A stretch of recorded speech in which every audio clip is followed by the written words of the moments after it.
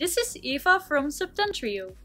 In this video, I'll show you how to copy the configuration of a receiver to another one.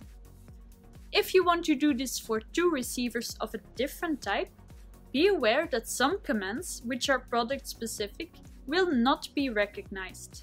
A configuration file contains a list of user commands needed to bring the receiver from factory default to a certain non-default configuration. The following configuration files are available: the current configuration, the boot configuration, which is loaded at boot time, after a power cycle or after a hard reset, RX default, which is the Septentrio default configuration, and two user-defined configurations. In this example, I'll show you how to port the current configuration of a POLARIX 5 to another POLARIX 5. But of course, the same process applies to, for example, the transfer of the boot configuration.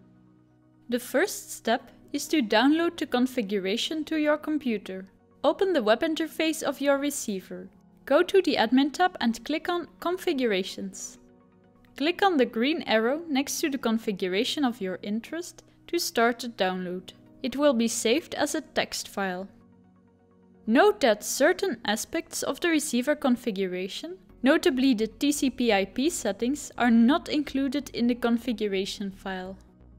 The next step is to upload the configuration to another receiver. Open the web interface of the receiver. Again, under the Admin tab, go to Configurations. Click on the blue arrow next to the configuration type of your interest and select the file saved to your computer in the previous step. Hit the Proceed button to start the upload. And click OK when the upload is completed. If you have any questions or if you'd like more information, visit our support page on septentrio.com. Thanks for watching.